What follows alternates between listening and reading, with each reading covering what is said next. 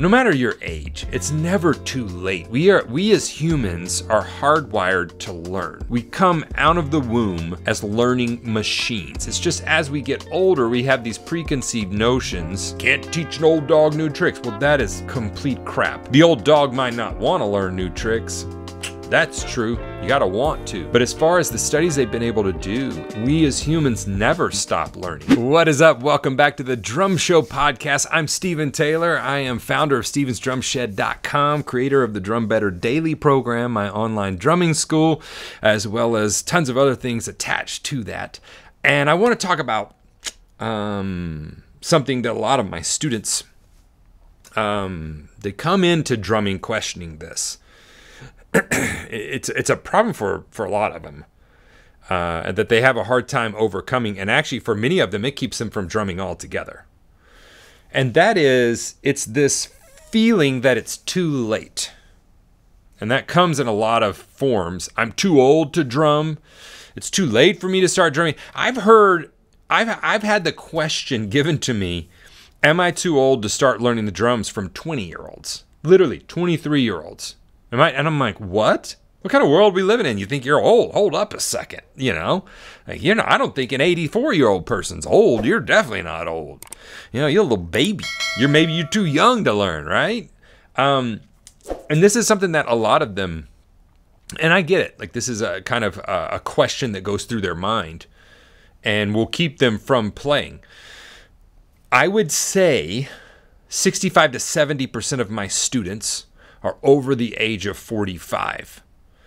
There is a huge move of late learners to musical instruments, especially with the internet. Why is that? Well, they have more time, A. Generally, as your kids get older, as you move through your career, you start to manage your time better. The kids are growing up, moving out. Empty nester syndrome is a thing, right? And my 16-year-old, I love being with him. I love hanging with him. But he's got like friends, and he's got a job, and he's learning to drive. Once he gets his license, like he's gonna be gone a lot, And we're working on that right now. So there will be a lot of time freed up whenever he's gone. We have the other two kids, right? But even, so as we get older, we have this time. And so there is and then the internet makes it easier to access that information. You no longer have to have a teacher in your town. You can go to the internet, and there's a ton of great programs, whether you're trying to learn the drums or guitar or voice or whatever you're learning. And so we have these resources right at our hands. So many of them are moving to the drums and finding huge late life hobbies, and for some of them, additional sources of income, additional sources of communities and friendship, experiences they never thought they would have. On this podcast, you can look back a couple of episodes and look at my student interview with Pooley. And he is a college professor. He's worked in several fields, and now he's a drummer, and he's playing out multiple times a month and enjoying it. He's having this, and he just wants to do it more. He's like, no, this is fun. I want to keep doing this. I want to do it more. So I'm going to give you some reasons why it's not too late. But no matter your age, it's never too late. We as humans are hardwired to learn. We come out of the womb as learning machines. It's just as we get older, we have these preconceived notions that life puts on us, that like, oh, that's not me, that's not for me. And some of those things are good. It keeps us in our lanes and areas of interest. Some of those are just not good. We have this mental block about learning new things. And, there's all these old sayings, can't teach an old dog new tricks. Well, that is complete crap. It's complete crap. The old dog might not want to learn new tricks. That's true. You got to want to. But as far as the studies they've been able to do in the last 20 years, and the equipment they have to measure the brain, to measure the body's response to things, our ability to learn, they can look at what's happening while we're sleeping. It's so important to understand that we as humans never stop learning. We reach a point when we get older where learning is slower, but it's even more important. And by slower, I don't mean it crawls. I mean we're just slower at learning than we were when we were children. But learning the drums, let's go ahead and even if you're not, let's say you're not 65 or 70, one day you will be. And hopefully that's what we're all hoping for, right? And so you're going to have to deal with this. Is it too late to learn at that time? Actually, one of the things you can do that's best for your brain is learn new things. Why do you see older people sitting around doing Sudoku puzzles, crosswords? They're engaging their brain. Why? Because a lot of them have stopped working full time. They stop engaging the brain as much. That's not good. The body needs to be engaged the same way we physically need to move. They have looked at humans that stop moving. They die sooner. People that retire, there is a direct correlation between your age of retirement and how soon you die as a male, particularly males. Females, they're able to find meaning in the day-to-day and the home life. Males, not so much. So if they do not find some other activity that they feel worthy of their time, that could be gardening, that could be volunteering for a nonprofit, that could be another job that maybe isn't full-time income. It could just be another job because it keeps you busy. You don't find taking care of grandkids, all those are purposes. If you don't find that, again, we as humans, our body kind of is like, okay, they stop using their brain. They're not moving as much. They really don't have a purpose to the day. I think it's time to axe this one and move on to the next one. That sounds harsh, but it's kind of how, nature works here. And so we need to be productive. To be productive, we learn new things. We have goals, those types of things. So it's fantastic for you as you get older to pick up the drumming. Why? Here's a couple reasons. Drumming is very physical. You can look back and on my main channel, I may have posted here on the podcast, I did personal training for a few years while I turned the ship from being a full-time musician, touring, that type of stuff, to the business that I have now, which is online teaching. I still play live gigs, but, it's kind of, one could dry up and the other would be fine, and I would still have that. And there was a time where I was trying to turn that ship, and so I took up personal training. Really enjoyed it. I've always enjoyed physical activity and helping people get healthy. One of the things that drumming does is it helps our cardiovascular health. It helps. So I did a study with the former drummer of The Offspring, Pete Parada, and we studied his caloric output based upon BPMs and his heart rate, all that. You can base it upon BPMs and how fast he's moving, those kinds of things. And now there's actually a doctor that is studying this stuff, and it's my meager calculations turned out to be actually incredibly correct. And so whenever you have, let's say we have a metal drummer or a punk drummer that is playing a show at a large venue with tempos that are up, they have the caloric burn of an Olympic soccer player. The thing is, though, an Olympic soccer player plays like 1 or 2 games a week. If you're on tour, you're playing 5, 6, 7 nights a week. Sometimes you don't get a day off in the week. You're doing that every night, and the shows are sometimes 3 hours. Plus, we got setup and load in and like all of this stuff. So it's not uncommon for a drummer to come home having lost quite a bit of weight. Let's take me, for instance. I was out on the road with the Steel Woods for the past 1.5 years, and that kind of wrapped up a couple of weeks ago. So I know some of you heard me talking about that. I'm no longer on the road with them. Everybody's getting along, all good things. I hope the best for them. They hope the best for me. It was just kind of time for that to come to an end, and for a lot of reasons, personal and professional side. And I lost weight over the last 1.5 years. I lost muscle mass and I lost fat mass. Now part of that is I had a goal for 7,000 to 10,000 steps every day whenever I was on the road. So that was part of what I was doing. A lot of times I got that, especially if we were playing arenas or amphitheaters, you get that just in walking around during the day. Just to go to shower, you'll hit 1,000 steps, because they're very big. But then the drumming side, we had a 100-minute set. And so if you got a 100-minute set and then you do an encore, it's 110 minutes. And I like to put everything into my live show. So there were times in between songs where I'm out of breath. I just kind of I really put myself into my playing live. It's something I always have done. I lost weight. I lost weight to the tune of about 12 pounds, this in 2023. So do I want to put all that back on? Not necessarily. Some of it was weight maybe I wanted to lose, but I'm in the gym 4 times a week. So I lost some muscle mass and all those things. Why? Because it's really good cardio workout. It's a really good workout for your limbs and maintaining flexibility and moving, dexterity of your feet. What else is it good for? It's good because we're learning, so we're using our mind. It's also good because music lights up other parts of the brain than some things. So that's good. We're using other parts of the brain. Reading music as well as trying to do that thing while you're reading it. This is something that the brain has to work hard on. You're doing a physical activity while you're reading a mental thing. We don't think about a lot of these things. All of these things are incredibly good for you as you age. Not to mention the emotional boost and the mental boost you get from learning something new, from doing a new thing, engaging with new communities, those types of things. So when it comes to learning the drums, especially as a late learner, or if you're older, I think it's one of the best things you can do for yourselves. I would rather learn a new instrument than sit around and do, I mean, no offense, like my wife loves crossword puzzles. She's always loved crossword puzzles, and so I'm not knocking that, but I don't love crossword puzzles. Right? And so I love learning new things. I love like that sense of accomplishment. And she feels a sense of accomplishment when she finishes that. I would rather read a book. I would rather, those types of things for me. I would also rather play an instrument. So I already have lined up an instrument that I'm going to be working on this year. I'd like to work on playing guitar. I've never done that. Stringed instruments is not something I've done, right? I've done mallet instruments. I've done some piano, the drums, but I've never done the stringed instruments. And I feel like that'd let me be able to play bass and guitar. There's a reason, though, why I'm wanting to do that. Why? Because I want to keep growing as a human. I want to keep stimulating my mind. My wife, has learned she's learning all different types of things with cooking lately.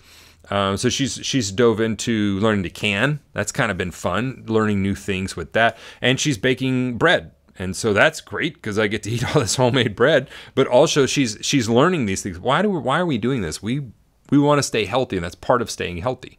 We stay physically active, and so drumming is a way that you can stay physically active, get involved with a new community. Watch the documentary Blue Zones. I think it's on Netflix. You can also read the book Blue Zones. It's great. Watched and read both, and it talks about community is a huge one for people as they're aging. It could keep them active. Physical activity is one of the earmarkers of doing that.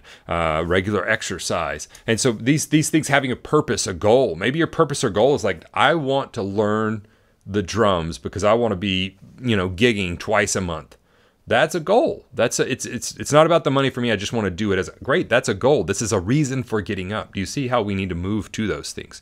You don't just have one chapter in your life. You can have lots of chapters. If you're 19, 18, 20, 21 listening to this, you're not going to have one chapter of your life. Your life is going to have many chapters, and sometimes you will put down things that you did for that entire chapter and you'll move on to other things. What are some things that have happened with me? For instance, I used to draw and paint all the time. I did that all the way up until college. I spent many hours a day doing it. I took professional classes on it. It was between graphic design, art, or music. And luckily, I chose the one that I'll retire a million in. It's a joke. So I chose music because I was more involved with that at the time in the communities at that. I'm glad I did. Art is something I've never gone back to. It is earmarked as something I want to continue back towards, but I haven't gotten back to that yet. Writing is another one. I used to write quite a bit. I don't do that anymore. Those are chapters that kind of closed, and it's opened up areas for me to have new chapters. And there are things, drumming is not my only chapter in life. It's not the only thing I have going on. It's one of the main ones. It's one that I love. It's one that I feel like I need to do because it helps me interact with musicians, helps me grow mentally, helps me have a purpose to my day. It's the business that I run, gives me pleasure, all those things. But, there are many things that I'm doing in my life. This podcast is brought to you by the Drum Better Daily program. That's actually my online drum school that I've run now for 12 plus years. Not only have I been playing the drums professionally since the age of 15, I've been teaching since the age of 18. Matter of fact, I talked to one of my first student a few days ago. I actually called him to see if he could sub a gig out for me. Daniel, love you, man. And he's still playing. He's still doing it on a pro level. I would love to have you go check it out at stevensdrumshed.com. You can find a link to that in the show notes or video description, whichever platform you're watching it on. But it truly is a community of like-minded drummers where we are striving to just be the best that we can be at the drums. In addition to over 70 pre-recorded drum courses, there's also a tech talk area where we talk about everything technology related as it pertains to the drums, e-kits, recording, doing videos, all of that stuff. There are forums where you can hang out with the other students as well. We do 2 live video student calls every week that you can join if you'd like to. We do guest artist calls monthly, and I'll even make you a personalized lesson plan if that's what you need. Yes, we talk about the nuts and bolts of drumming. Yes, I give you exercises, but we also talk a lot about how to practice more efficiently, how to practice better, and how to get more out of your practice time. I know you're just like me. You're busy, you're being pulled by work, by family, by friends, by other responsibilities. Whenever you practice, you really want to see gains and have it be productive. That is what we focus on in the Drum Better Daily program. I'll have to say personally, it's been really cool because some of these students I've worked with for over 12 years, we started running drum camps last year in 2022, and I got to meet some of them in person for the first time. Those drum camps have been selling out. They've been just blowing my mind with how much fun they are and how great a time it is to bring the community together in person. A community that was started online and has been going online strong now for over 12 years. I'd love to have you be a part of it. I kind of want to encourage you, I want to encourage you. If you feel like you are behind, if you feel like it's too late for you to learn this instrument, it's 100% wrong. There's actually nothing better you could do for yourself than learn the instrument. Now, what we want to do is make that an organized learning experience so that we have a good experience while we're going through this learning time. Right? We want to make sure that we have lessons that are organized, that we have our practice time organized, that we have these goals that are attached to songs, that are attached to and, because it's going to open up a whole new community for you. Pooley, the student I was referencing earlier, he's met new friends. He has had new experiences. He has had like all these things. Let me tell you something. If you've been a college professor or a business executive working in clean offices your whole life, guess what? As a musician, your office is maybe the local bar. Like, you're going to go up there and play. I've been in bars since I was 19, earlier, really. I've just been playing music. Like, that is kind of my office. It's very normal for me to be in that environment. It's not abnormal at all. It's actually weird for me to be in this, like, office type environment where it's white walls. That's very uninspiring for me. And so I want to encourage you to go ahead and move towards learning these things. Now, when we're learning them, especially if it's later in life, we have this feeling that we're behind. So that's something that I want to address too, because as soon as you're like, okay, I'm going to learn this, then all of a sudden, because look, if you're, as you age, your personality comes into it a lot. And if you've achieved things in life, if you've raised kids, like, you are an achiever of things. And so you get into this and you're like, man, it's very hard. I had someone bring this up in one of the drum camps that we were at. I'd never thought about it. Paul, thanks for bringing it up. Paul in Seattle. He got me on some tea, man. Local tea shop. I'm drinking a lot of tea these days. Mainly because caffeine makes me freak out in my brain, but that's another topic. And he said, it's different when you're an adult. And an adult can apply to anyone that's 17, 18, really 18 on. I may say an adult would be like out of college, because that's when people are like, okay, they're in the official working world. Because when you're in college, people are like, oh, they're an adult, but they're still in college. Right? So, like, okay, you're an official adult, you graduate college, or you're in the workforce, whatever. He said it's different when you're learning something new as an adult versus as a kid. He said, because you're going to be bad at it. And that's one of the things that I've had to help students face is, especially very high achievers, you are going to suck at this for a little while. But if you don't think of it as sucking and you just think of it as, I'm just new, I'm new here. It's like starting a new job. You don't suck at the job. You're just new. That's a different thing. You're probably very capable of doing that job and will do it very well. But you're new, so you can't do it very well. You got to learn the ropes, right? It's the same thing with music. You have to learn the ropes. You're not supposed to be great at it when you first start because you're new. You've never done this before. I talk to my kids all the time, especially my sons as they're getting older. I'm like, look, you've never been a teenager before. We're going to have some like bumps in the road. That's totally fine. That's acceptable. You're going to lie to me. But what we need to do is always talk about it. We're always going to have to understand that we're on the same page and we're going for you to have the best experience you can have and be as good a person as you can be. That's your goal and my goal, and we're going to work on that together. But trust me, I've never parented a teenager, so I'm going to make some mistakes too. I'm new at it, right?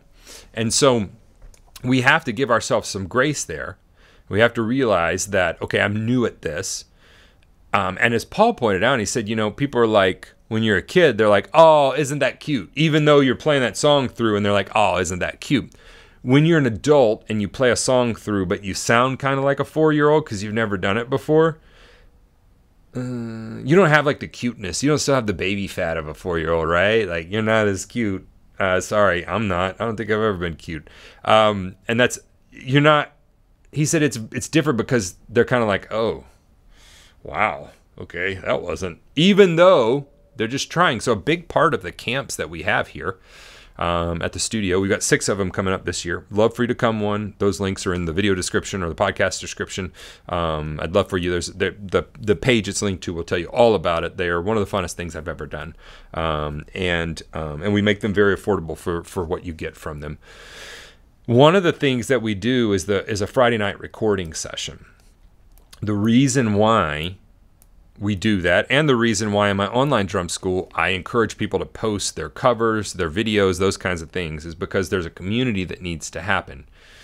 The outsiders are going to be the ones that are like, oh, wow, did you see Sheila? Yeah, she's learning the drums, bless her heart. You know, you're from the South. That's when you know it's not great. Bless their heart, right? And so what we do is we get in here and I talk to everybody beforehand and I tell them, look, this is about getting an honest view of where we are in our playing. This is not about having a polished recording that you're going to put out and it's going to chart, you know, in the music charts. Like, it's not going to hit radio mainstream. We want to get an honest assessment of where you are and have a tool that we can learn with. And this is the best way to do that. And so what we do is we get everybody together and I say, look, after they do their take, everyone is cheering for everyone because this is nerve-wracking for everyone. Some of you feel you're not great at this, but look, it's all about learning. So what do we do? Man, and you can look at the pictures of the video that you'll see on the page about the drum camps.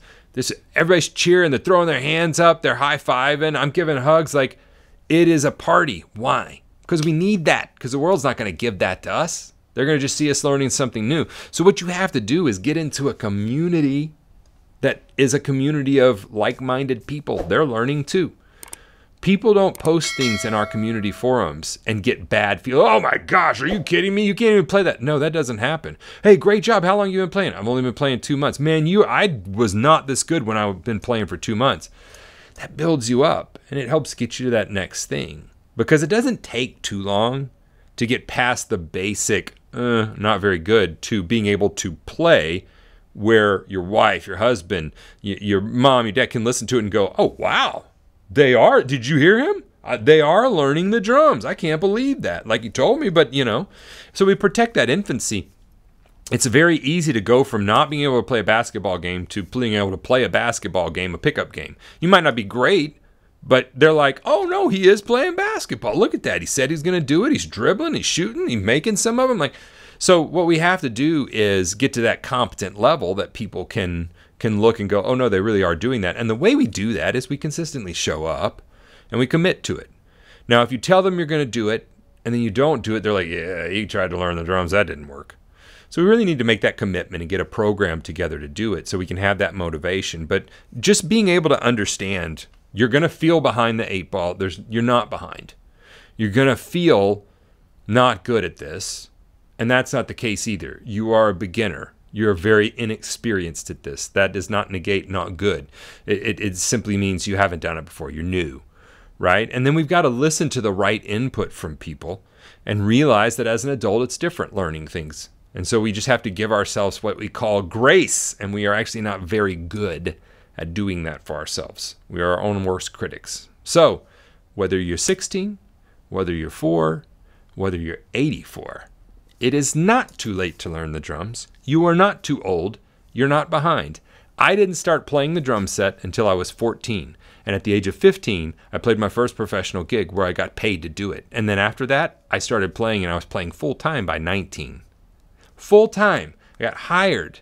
I'd only been playing for less than 5 years. You can do this. Do you understand? It's not too late. Get to it. Get a plan together. I'd love the help. If you need some, you can email me, help@stevensdrumshed.com. You can jump into my online drum school. You can come to a drum camp that we offer. All those links are linked up below in the descriptions. But whatever you do, go practice and commit to become the drummer that you know you can be.